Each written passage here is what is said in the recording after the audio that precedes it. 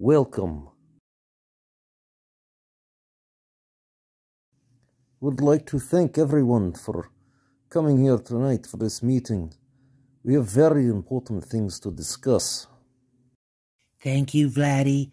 You're a great guy. I just want to say to everyone in the room that I was always right about Vladimir. He's a wonderful human being. And now I'm glad that we're all friends and in the same room.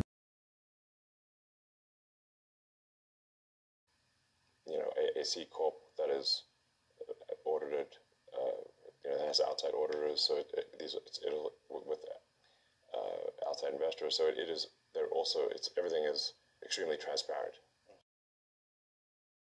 Yeah, whatever the hell you just said, Elon, you fucking robot. Elon, I'm sure it is, but we have important business to discuss here today. Right, Barack? Well, first and foremost, let me say this. Appreciate being invited, Vlad. You're a good guy. Always knew it. And I appreciate flying over here on everyone else's dime. That's the way I like to do things. And I'm hoping that we can start this war and now make some money off some people. Fantastic. I'm sure that we can work something out here.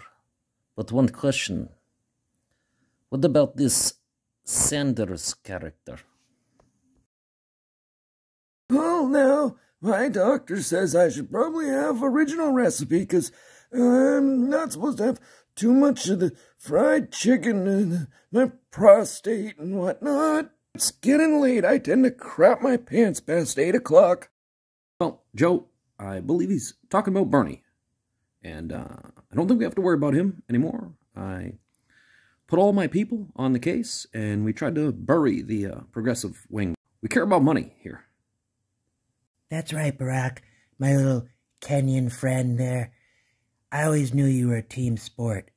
You know, you're a little trickster. You remind me of one of them little dancing thingies from the old circuses back in the day. Good one, Donald. Very good compliment there. Oh, cotton candy and peanuts, my favorite. What the hell is that buzzy sounding noisy thingy? Sounds like your air conditioner's running a little crazy there, Brad.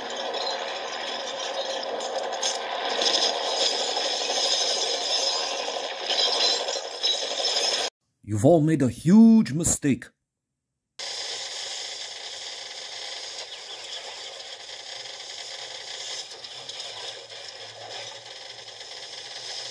Families that did not have a lot of money lived in a rent-controlled apartment who exercise unbelievable control in the economic and political life of this country. These guys are becoming phenomenally rich.